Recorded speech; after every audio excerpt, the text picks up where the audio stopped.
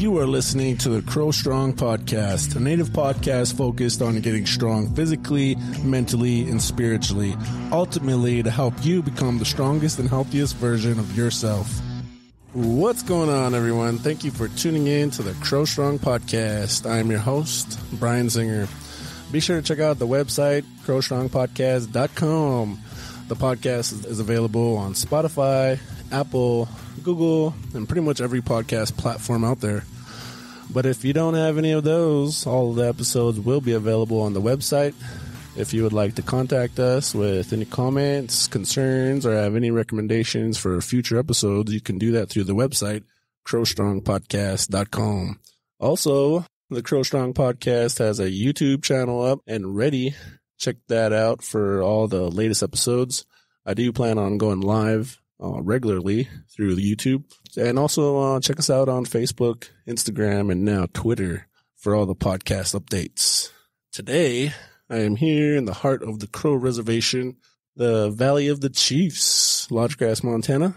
With me today, I have two very special guests, two individuals that grew up here and are rooted in the town of Algie, leaders, visionaries, world changers.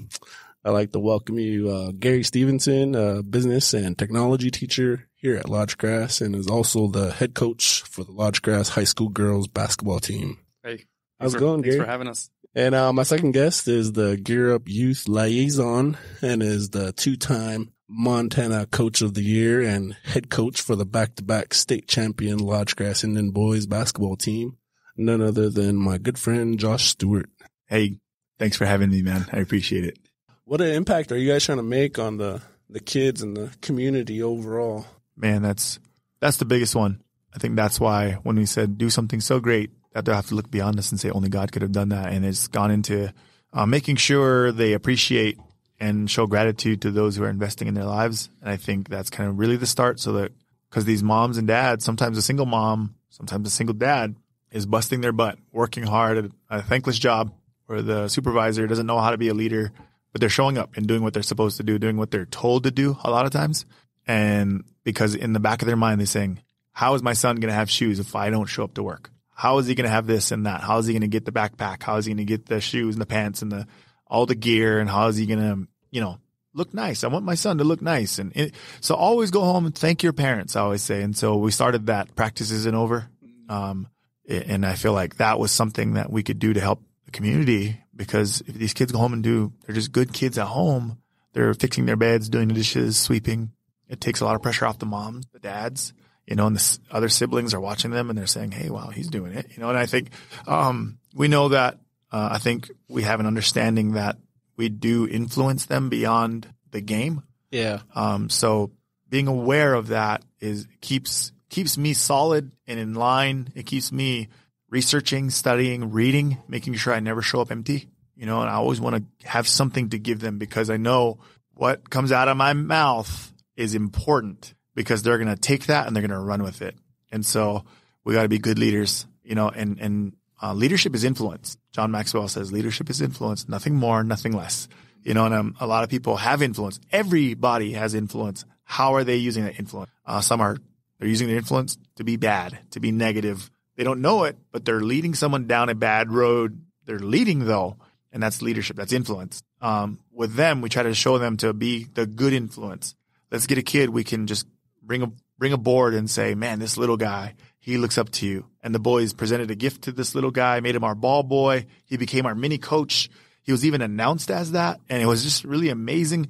I feel like that's reaching the community, getting these little kids and saying, like, I believe in you. Come follow us. We'll show you the way to being a champion, not just on the court, but in life, Yeah. And so I feel like that's one of the big goals, and making sure we see all these little kids in the community. And it's like, hey, what's up, buddy? I always wave at them. Sometimes they'll be shooting along the side here, and I'll pull up and be like, what's your name? Who's your family? Like, what are your goals? And I'll think, and in Lodgegrass, basketball is life, Basketball has become a pillar of the community. It's like the horse. We didn't always have the horse, but the late 1600s, early 1700s. Yeah. We got our first herd. I think the revolt, the Pueblo revolt, the Comanches got some. Then I think we got horses from them. And then from there, they became life for us. They became something that was vital in our community.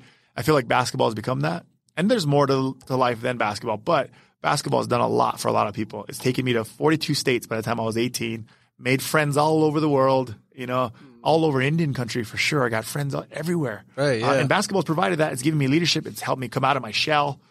This introvert that I thought I was, basketball sure pulled a lot of that out of me. I learned to joke and have fun and not take it so seriously, laugh at myself. I learned that with basketball, and then leadership skills and hard work. Passing that on is a great feeling because I know that these boys are already doing it. They'll send me messages and like, Coach, I just felt led to do this. I don't know what it was, but I just took off the shoes off my feet, and I gave it to this kid. Yeah, yeah. And he's like, I'm not going to post it. It's not a show. I just wanted you to know, Coach, that's a great feeling. And he felt the feeling of it's more blessed to give than to receive. He felt it, and he said, Coach, that was amazing. And, so I feel like that's part of the giving to the community, building something bigger than basketball. And those kids, these boys, they're going to rebuild this community. They're going to rebuild by being solid men, by being educated, by being hard workers, and doing everything they know to do on a high level, So that's, I feel like there's more to it. It's carrying your influence and being aware of who we are. And I think it's not only reaching our community, we have a goal to reach the state. And when I first came in, these 3 teams, they're no good, they're racist or whatever. I just heard a lot of that. So those 3 became my targets in prayer. Yeah. Let us build a bridge. Yeah, and they became family to us. Those coaches there are amazing. We've been with them in tough times. We've been with them, shed tears with them, prayed with them. Yeah. And still to this day we'll message, text, call, send messenger or whatever. And it's like they said we're supposed to be a bad thing, but now here we are, a brotherhood. And the news came and said, what is this? And we want to cover this. And they shared it and it went all over. And then Bruce Brown from Proactive Coaching, who's become a mentor and friend of me, is sharing those things. And it's like turned into thousands. And it's like, wow. So we want to reach our community, and it's turned into this, and I feel like, Gary, not only the girls coach over there, no, we're going to be one big program because that's a brother I love. And I know he's going to do amazing things. He already is doing amazing things. So this is going to be one. This is all of us. Yeah. When they share those things, it's not just the boys, the girls are in there too, And so I think it's amazing. And then we'll get, I got countless messages from people from all over. One guy in particular from Dallas is an athletic director, just caught wind of this stuff and said, hey, what are you doing? How are you doing it? I want to be a part of this. I want to do this in my own community, and I think that's where it's like, wow, it's gone beyond what we can imagine, but we're just beginning. Yeah. We're like the little sister, you know what I mean? It's like we're twins, like the men in Crow culture, they blaze the trail, and the men, they protect, they provide. Mm-hmm. Blaze the trail. Yeah. Blaze the trail, and so the women, even though I'm a guy coaching the girls, right. We do, a lot of the stuff that coach does, it's awesome because I don't, he's the encyclopedia. Full of knowledge. I don't have to go far to find an answer when it comes to character, to building a program, basketball. I mean, even though there's a lot of stuff out there, I ask everybody you do. a million questions. Yeah. I'll stop and, some coaches, some legendary coaches are like, they might say like 1 or 2 things, or, you can just tell they're not interested. Oh yeah. They'll still give you a nugget though. And it's like, I'll take that. I'll take that. You don't want to help others, cause I have encountered coaches like that. Right. Championship coaches, they want to hoard. They're like, man, I don't want you to build hoard. Take it. If you want it, take it. Here you go.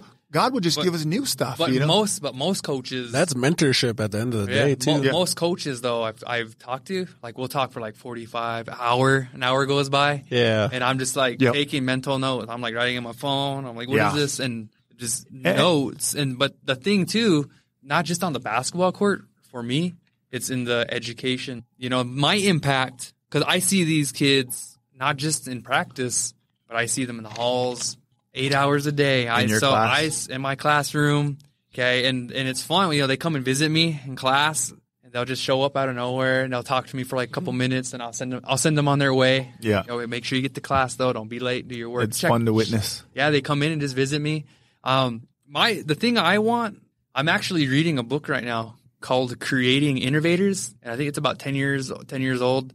It's a great book, and it's just reaffirming a lot of ideas I've had And one of them is I want to help these young men and women find their purpose. I want them to find their purpose in life, because basketball, a lot of them with their identity, because of their parents, because of the community's love for basketball, they think that's what they're. Yeah, no. They think it's a tool. They think they're supposed to play basketball. And they might not have the best skill, but they're lost because, man, everybody does basketball. Yeah. Everybody plays basketball. Basketball is the talk of the town. But I want to help them eventually, you know, hey, if you don't want to play basketball, pursue something that is meaningful. It's okay. Yep. It's okay if you don't want to play basketball. It's okay if you don't want to try out, but they're making you. You know, I've had talks like that with girls. Right. You know, and it's a weight off their shoulder. Yeah. You know, once they a lot of times, like, they never even thought about it. They only thought it was basketball. They thought this was the way. Right. And there's so many, you know, I tell the girls, basketball's our world. It's not our universe. You know, and you know, God's our everything. Yeah. You know, to some, music is their world. To some, it's dancing, or it's football, rodeo. Yeah, whatever it is. And I want to help them find their purpose, though. Right.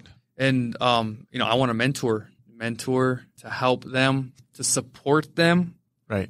Empower them, and then they in turn are mentors, because they are going to be the, you know, multiply. If they don't come back to Lodgegrass or to Crow, but they're out there doing something, good for them. Yep. But if they do come back, man, even greater. It's a great feeling. You know, and they will. Many of them will. Yep. And so that's what I do. That's good. That's how I approach things. And it start in the class, you know, when they're in school more than they are in the gym, more than they are on the court, more than they are in the weight room, whatever it is, they're in school more. And can I say this? Just knowing Gary, in the unseen place, it's passionate, it's real. Even with tears, man, this player, you know, or man, the parents, I don't know. I don't know if they understand, but I just want the very best for their kid, just the way they do. And it's like, yeah. And it comes from a real place. So Gary, hats off, for real. Like, just watching it, what he's saying right there is exactly what he's doing. And it's, when he talks to me about it, it isn't a show, you know. It's like, I really do want to impact this girl's life. Oh, this girl, come check her out. Watch how she works. Yeah. Watch what she does. Watch when she listens. It's like, then I'll sit there and watch, and I'm like, man, this guy, you know. So yeah, hats off, bro. Thank you, man. You could really feel that.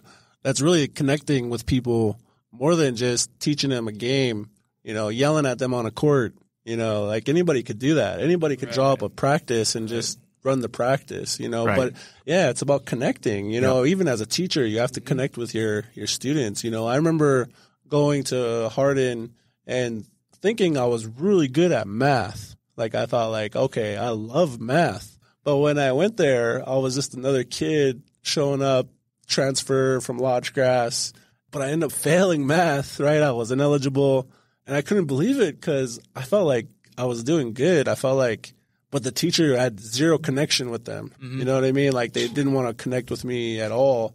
There's no relationship. Just teaching a scripted, you know, robot. Autopilot. That's what I was talking about earlier. That's why I'm glad I ended up here, because I get to do things with, you know, create connect within the state standards of here. You know, so. I think I've been fortunate to have that in Kevin Morales and Jared Willems. I got to shout out Jared, because he's come and helped a lot.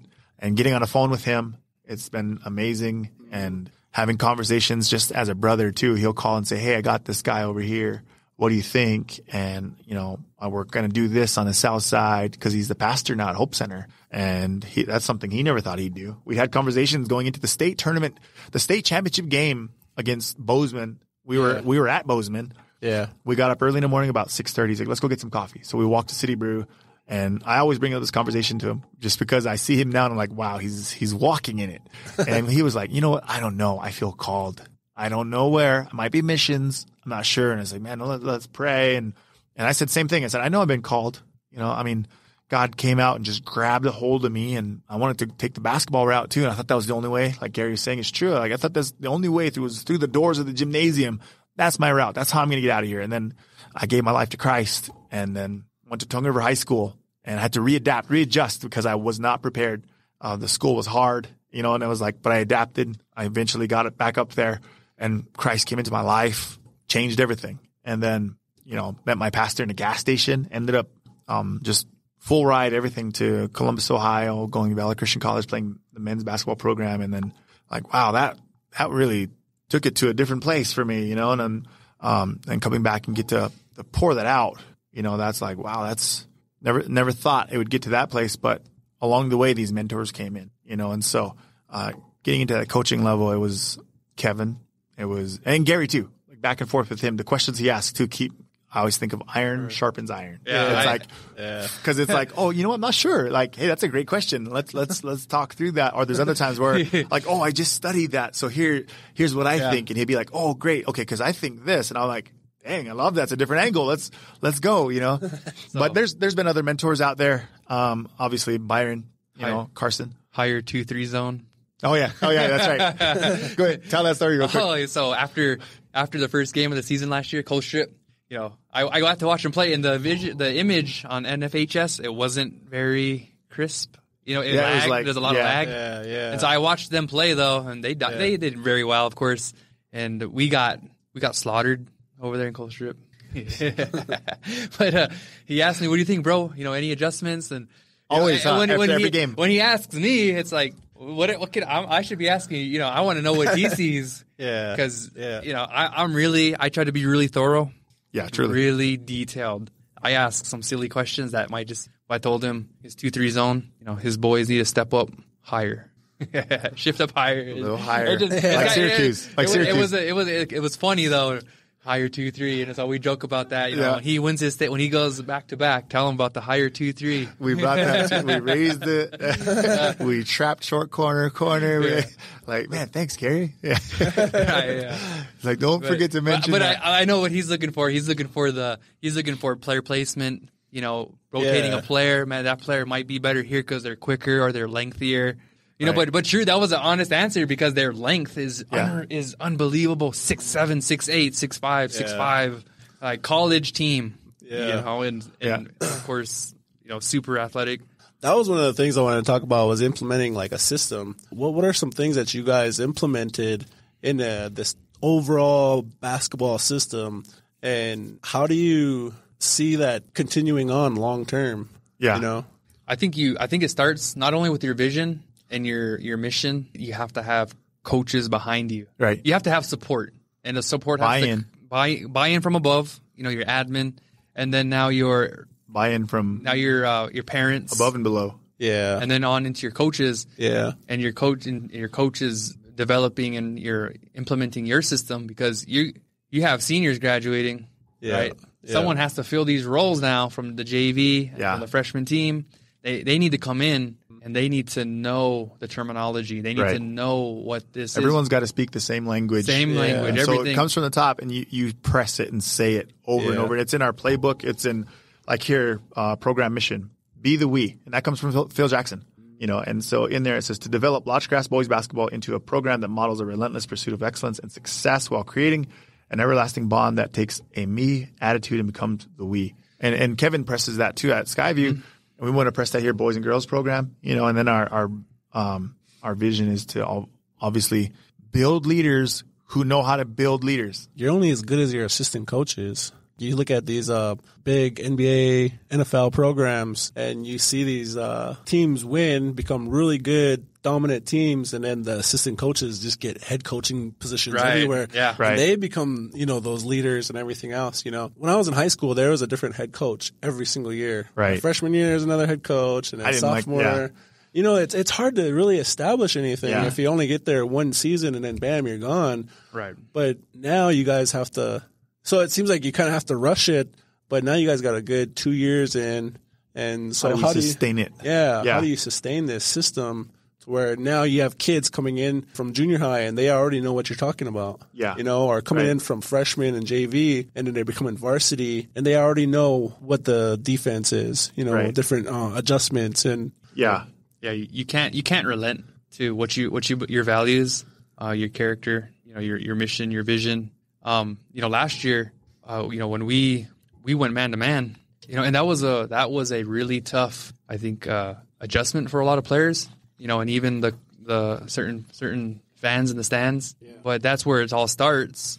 And so to see where we were last year with man to man, like we would be in the middle of a game and you could just see it like man to man, like what or, you know, trust the process, stay the course. Yeah. And then now into the summer, we went 90%, 95% man-to-man defense. You know, that was the vision. And it could have been so easy to relent. Like, we're not seeing the success we want. We can go 2-3 the whole game. We know it. We might as well do that. We're not winning any games. But now to go 20-8 or whatever we went this summer, and a 90% man-to-man, and the rest 1-3-1. And I think we played 2-3 zone like twice, 2 or 3 times, couple possessions. Yeah.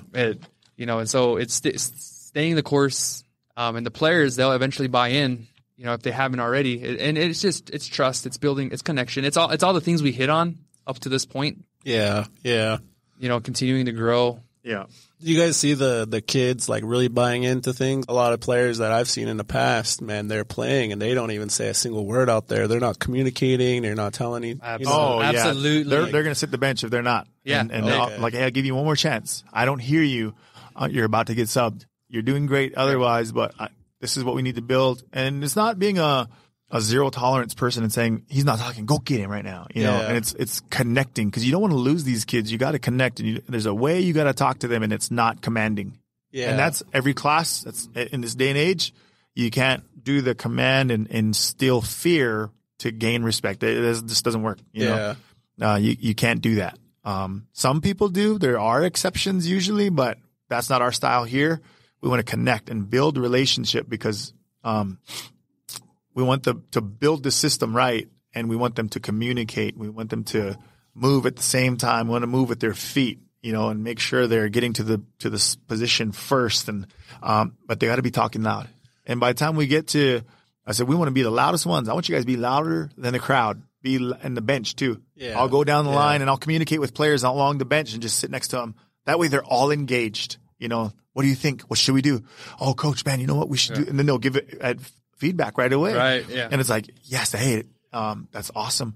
Or I'll look at him and be like, coach, I can take that guy. Just let me know I'm ready. They don't say, I'll go get him. He's not doing his job. They'll say, coach, I can do it. Like, just give me a few minutes, coach. And then they'll go. And then next thing you know, they're playing the whole time. Yeah. Davian White, my goodness. You saw the first game of state tournament. Like, he just worked his tail off every practice. And didn't always get the minutes, but when he got in, he did something all the time. Once you have that 10th, 11th, 12th man who is working, who knows that they're not going to get the playing time that they want, but they're still working and showing up because they're doing a part of it. That's when you know you're doing something special. Yeah. You know, so many players could, and they quit. There are players that have quit because they didn't get the minutes that they wanted, or whatever. But when we turned that corner this summer, it was when girls coming from Hardin for these 2-a-days and staying and working out. And they're there, and when it comes game time, guess what? They're not getting 32 minutes a game. You know, but games, they're doing their role. Some games, they're not even seeing the court. Yeah. But they're showing up still. They don't quit. That's when you know, because it's almost like, they're pushing everything up. They're helping us level up because, you know, and to me, that's something. Right. For the Lady Indians, we have defensive commitment. What's our first defensive commitment? Communication. Yeah. And there's times, what's our second? High active hands, touch the lights. Our third one, it's rebound. So when we aren't doing those things, okay, when things aren't going our way, okay, maybe we're down, we find ourselves down, or, okay, we look at those things. Are we talking, girls? No, we're not. Or y'all ask them, what do we need to do? Man, we're not talking. You know, we're reaching too much, our hands, we're not rebounding. So we look at those first. And when those are on, when we're in line with those and we're executing those, we're pretty tough. Special. Yeah. We're doing something great. But when we're not talking, we might not be reaching, we might have high hands moving, we might be rebounding, but we're not talking, we're struggling. Yeah. And any one of those is missing, we're not performing at peak, you know. And to see that happening, coming into fruition, it's wonderful to see. It makes me happy. Yeah, and regarding just like the system stuff, I think making sure I just press it, say it. Defense wins games. Repetitive. Rebounds win championships. Defense wins games. Rebounds wins championships. Over and over. And then it's shown in the practice plan. Every minute we want to make sure every minute we use it at a high level every single time, efficiency. repetition, because every rep for the player is a rep for me as a coach, and so sometimes I'll even have my managers, can you record this? I want to see how I run this drill, and I want to see how the players respond, how they do it, and I'll watch it and be like, they'll airdrop it to me, or it'll be in my phone. I'll just give them my phone, and then I'll look at it and be like, I could have did this. I should have did that, and improve that way. Watch film. Yeah, and then I'll talk to the players, and then I'll just tell them about just going out and being this in the community. Then I'll see those little kids, and I'll say, hey, you want to be a champion? You want to be a Lodge Grass Indian? Like, yes, coach. And that's the coolest part is they'll acknowledge me as coach. And these little kids, I don't know their names, but they'll be like, hey, coach, like, watch this. And they'll show me their little jumpers. Like, man, you're going to be a champ someday. Keep working hard. Do things right. All right, go listen to your mom. Mm-hmm. And we didn't have the coaches last year. We started. Cotton Reelbird was here. He was all in with the junior high. Right, the junior high. And he had the system down. He took my playbook and said, okay, how do you do this? And he's like, oh, I get it. You're just doing this, right? And I'm like, yeah. He's like, oh, I know that. I know how to do that. I can teach that system. And I'm like, perfect. And then he left. He had to leave. He got a job in Wyoming, and we missed him dearly. Yeah, for real. Cotton, man, love Cotton. you, bro. And then we didn't get those years with the junior high, obviously this last one, because of COVID and all that, with the summer stuff. But with whether it's Trevor and Mandel, whoever, they said we're all in too. Yeah. Mandel's awesome, man. He's like, give me what are you running? So we can help. Yeah. So we can. And he was like, he came over to Hardin at my mom's, and we just sat there, and he's like, man, I'm down. I'm ready to do it. Yeah. I think it was Hardin. Yeah. But he just said, I'm ready to do this. Like, whatever you got, I can teach it. Just show me the basics, and then I'll run with it. And so it's like, so now we're still in that infant stage of building this program all the way down. We still got to have our basketball camps. We still got to have our leagues, and stuff like that. That way we can teach that system. I'm going to do what Gordon Reelbird did. And he's a mentor and friend. Hats off, Gordon. Love you. When we were growing up, he said, no zone. There was a big sign at the courts, both courts. The old court here, where all the big dogs were, and over here. Yeah, we did that in our There's a new court. And it was like, Gordon Reelbird did this years ago, and it was amazing. And he said, no, and I was just a kid. And I'd read those signs. We'd all read those signs. There'd be little diagrams there and stuff on the top. It said, no zone, man-to-man, help side defense, always talking. Those signs were out there, and we did that. Guys, remember what the sign says. Remember what coach said. Or sometimes he'd be driving by and like, get out of the 2-3. You'd be hearing people like, no 2-3, guys. We got to play man-to-man, Yeah. And so building that again, now that the courts are back open, actually, I have another one. I have another sheet that I'm going to put out there for the kids on a big sign and just tack it to the stuff. And hopefully they'll respect it and just read it and not vandalize and stuff. But we're going to do that too. And that's been a part of the thing, because I've gone to a lot of coaches, and just said, what are you doing? How do you do it? And they've been great in answering those. And even Dracozen, he's another good friend. He's awesome. And he said, I said, how did you guys build that when you guys won a national championship? And then he gave me some advice. And of course, Kevin, I watched it firsthand. And then later on said, okay, Kevin, I was in there, but what was your mindset? How did you do it? And then he gave me some stuff, and we'd be in his office, which is the best office ever. He has basketball, everything down there. We got to do that with the office here. Yeah. But you go in there and it's just like basketball, everything. And it's just, he's like, okay, what about this? Make sure this. Also, I got some stuff, some files I'm going to send you. Check those out. Tell me what works for you, or find out what works for you. Trash whatever doesn't, And so it's like, awesome. So it was more than just X's and O's. It was like, go to these players, go to these families, or go to the core. Get a hold of them and say these things and commit this and get by, so it was a lot of that, all the way down. And so that's what we want to build that for the long haul.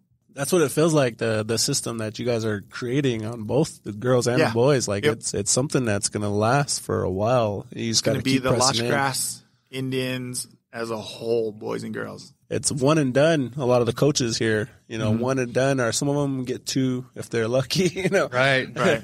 But that was one of the ones I wanted to touch on too, was like, how do you overcome the adversity? I mean, sometimes things don't work out. I mean, you have parents that are upset, you have school board members that are upset, and so like a lot of times that ends badly for a lot of coaches. It's a lot of pressure to put on them. That movie Friday Night Lights, or even remember the Titans. If you don't win, you're fired. Done. Yeah. So how do you deal with that kind of pressure? Because I think a lot of times, like when I've seen teams in the past, you had some really good basketball teams, boys and girls here at Lodge Grass, and one loss just devastates not only the players but the coach. Yep.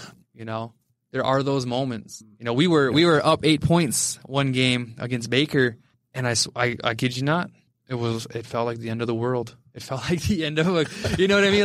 Like from the attitudes, from listening to the crowd. Like, you know, they're going to catch up. Like we're up 8. Why are we, what's this feeling? Why are we getting on each other? Why are we pointing fingers? Why are we being upset with each other? And it was coming from all kinds of directions, you know? And so I had to call a timeout. Last I checked, Lady Indians are up, you know? But if we keep at this and not being strong and coming together, we're not going to win this game. We were talking about it earlier. Draymond Green. Yeah. When the Warriors lost, when Steph Curry threw his mouthpiece and they fell apart. You know, they were the best team that year. Yeah. No doubt they were the best team, but they did fall apart. So you can have all the talent in the world, but if the toughness, the strength, the coming together, the unity, if you don't have that, you know, it's difficult to overcome. Yeah. And that's the snowball effect, because now that might be what if that's the first game of the season? Yeah. Then it happens again the second game. Yeah. And then the third game, and then the fourth. And then now that image, that stigma. That stuff is there, and I think you got to train, teach, build, and prepare your players for that. Yep, that's mindset. It's knowing we aren't going to win every game. That might be a goal for some people, but just know we may not, and losses are going to come. How are we going to handle those losses? Well, we're going to handle them like warriors. We're going to be men. Yeah. We're going to say, you know what? I'm going to dust this off. This loss doesn't define me. Neither does it win. I'm going to get up. I'm going to shake it off, and I'm just going to work a little harder. You know, and I think that's the mindset we want to build early. Guys, let's say we come, and I even asked Coach Wilbert to come talk about this to us, and he said, yeah, guys, he said, we were down 12 in semifinal with 2 minutes left. We won by 14. Like, what the heck? You know, he said, because they just said, they turned it and said, all right, coach, we got this. And they took off, stole the ball, layup, stole the ball, layup, stole the ball, 3-pointer, foul, free throw, made it, stole it. And then it's like, boom, just like that. And he said, guys, you've had this training. And for us, it was your hardest day, my warm-up. We talked about that. And that's one of the mantras in the game. And we lost to Huntley Project. That was the game that I wanted to talk about. Was like, because like when you guys came in, you guys were playing hard, obviously. I mean, I say you guys weren't playing hard. You guys were playing hard, but it was kind of like they're just going through the motions, right? And they're still doing good. Mm-hmm. But there was a point where you guys are down by 8 with like 5 minutes to go against Huntley. All of a sudden, there was this urgency from all the players where, man, Huntley could barely make it past half court. Like, the defense was on point, the rebounds were on point. I mean, the shots weren't following, and that ended up you guys made some mistakes, whatever. You guys lost, but there was like a different team when you guys are down by 8 with like 5 minutes to go. Like, it was hustle, 100% hustle. Exactly how we said it too. The energy in that last 5 minutes that you guys had, it seemed like it carried over into the rest of the games and through divisional tournament, and then into the state. Yeah. Like, you guys had that same sense of urgency, and there was just no beating you guys. You know what I mean? That was something I've never seen before out of Lodgecraft. Like I said, it's a complete meltdown when they're down by 8 with 5 minutes to go and you lose, and it's like, oh, man, and then you lose the next one, and they're out. Yep. There was a few things that played into that, and it's not an excuse. It was just a moment to really build our character and show our character, not build it, show it. We had that loss. Here's a couple things. On Wednesday, I got my second shot, March 3rd. I got my shot that day. The boys played great. We had a break day. Yeah. So we had that break. We played Wednesday, had a break Thursday. Yeah, we had a break Thursday. Yeah. So I was chilling that day, but I had flu symptoms and I was down. The flu game. I was seriously, it's the flu game. It wasn't like Michael's that we lost. The COVID game. So I had the shot, and it really took me under. I took a drive, and it was just like going down the road. I need to get out of here because I was at home, headache, down. I'm like, oh my gosh, Coach Lucas, who I trust, is gonna have to coach this next game. I can't do it. Like, I am down, and I took a drive. I got to get out of my house. So I left my house down here and I hit the road and just took in some sun and just enjoyed it. And then the next day we had that game going great. Ty goes down. Yep. Still, he's playing great. He's playing Ty good. got hurt. Ty's a big key to our whole system, and he's big for us. I say the best playmaker in the state because he sees things, and I give him the freedom to be creative and do his thing, and he does it. And you've seen it, like top plays of the week. Yeah, best passer in the state. Absolutely. Man, so he goes down. I'm still flu-like, and I'm sitting there with a headache, just almost like sometimes zoning out, like, oh crap, I got to get in this game. What's going on? Yeah. And so afterwards we lost, and I knew, all right, guys, I couldn't place blame on anyone. That's just not good leadership. So we took him in and said, all right, hey, I want you guys to know this game is on me. This loss was me. My mindset was just not here. I didn't make the right adjustments. Coach Bronger did a great job, and they had some great athletes. They executed, and we just, I didn't make the right adjustments, guys. And that's on me. This game right now is behind us. Right there, we're done. For the next 2 games, we got to come out and be the Warriors we built all season, and we got to show these guys one game at a time. We got 5 games to go. Let's go 1-0 every time. And we got Raekwon on the phone, and he did a Zoom with us, and he said, guys, be special. Go 1-0. Just do 1-0. And he's like, that's it. Just go 1-0, be special. Show them something they've never seen before. Jump higher than everybody. Run faster. And it was like, he said some amazing things to them, inspired them, and I know they already have that in them, but those next few games, they just went a little higher and a little higher. And it just like, then our practices from the postseason, which they're already tough, but the postseason just got to that ridiculous stage, and they all bought in. We just work harder. A lot of coaches will. Other coaches will go the other way and rest. They'll sharpen the mindset and the system, and we'll do that. We'll truly do that. But I feel like it's the hardest teams, the teams that's working the hardest. Everyone's grinding, and I know that's a buzzword. Grind. Get on the grind. You got to grind.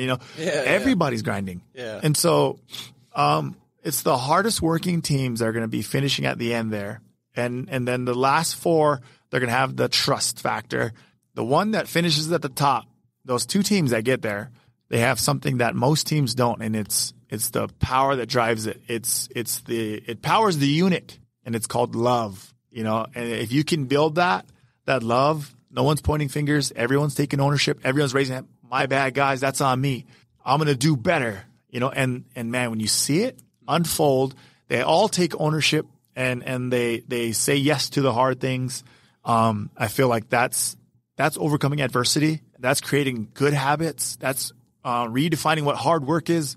They'll go anywhere in the state and do that team's practice and be like, that was all right.